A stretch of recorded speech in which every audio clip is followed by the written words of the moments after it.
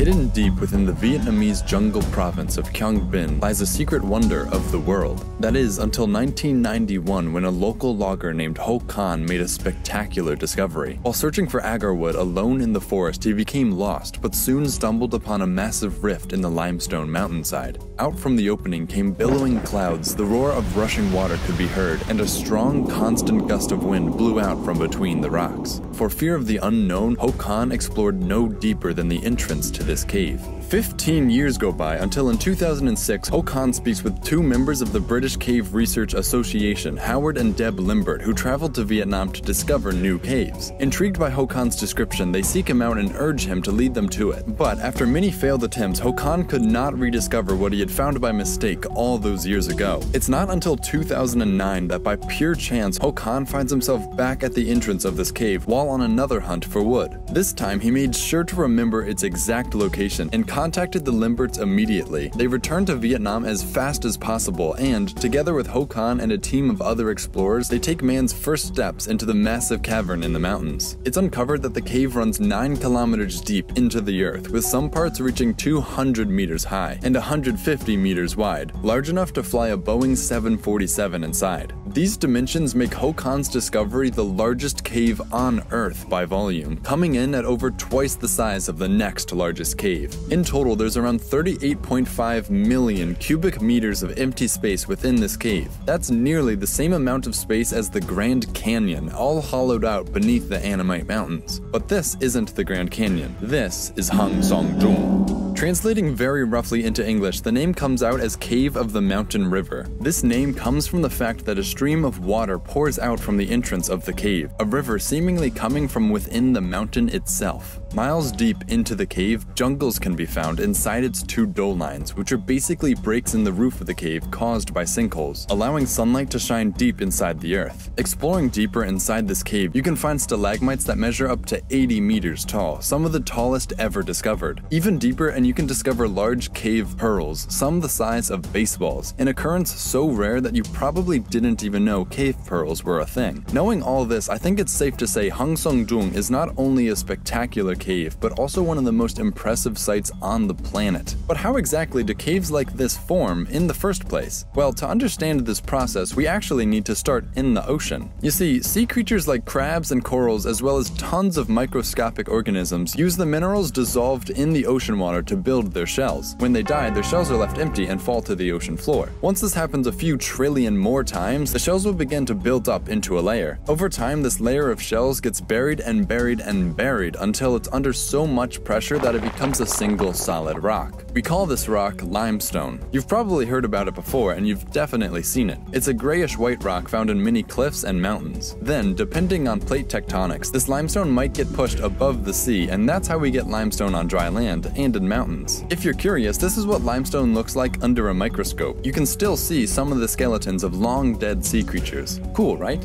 Okay, so next we need to know what limestone is. Just a few seconds ago, I explained that sea creatures take minerals from the oceans to build their shells, and the primary material they do this with is called calcium carbonate. This is a really good building material because it's strong and it's readily available in the ocean and can dissolve easily in ocean water, so the materials get recycled and used by new organisms. That's important, remember that. Limestone dissolves easily, even in weak acids. Lastly, we need to know how the rain interacts with the atmosphere and the soil. Trust me, this will all make sense in just a second. So we all know how rain is made, but for anyone who missed that day in school, water from the ocean evaporates and maybe some water from trees evapotranspirates. Then this water collects and floats into areas of low pressures and low temperatures and condenses to become clouds. If this moist air becomes too saturated with water, some of it will precipitate out and fall to the earth. That's what rain is. But before that happens, while still in the clouds, the water molecules interact with the gases in the atmosphere. Some of the water will come in contact with carbon dioxide, and sometimes when they crash together, they create carbonic acid, a weak acid, but still an acid. Then, when this slightly acidic rain falls to the earth and travels through the soil, it can pick up even more acids on the way down. Eventually, this acidic water sinks to the water table and becomes part of the groundwater. If this happens where there's a layer of limestone in the soil, this slightly acidic groundwater can can eat away and dissolve it until a cavity in the earth is created, because, again, limestone dissolves easily, even in weak acids. This process can actually be remarkably fast in geologic terms. Hang Song-dung, for example, is only roughly 3 million years old. That's younger than the famous Australopithecus fossil and human ancestor Lucy, which is 3.2 million years old. Then, fissures, imperfections, and sinkholes can create entrances to these hollow tubes beneath the ground, and when they do, you have a cave.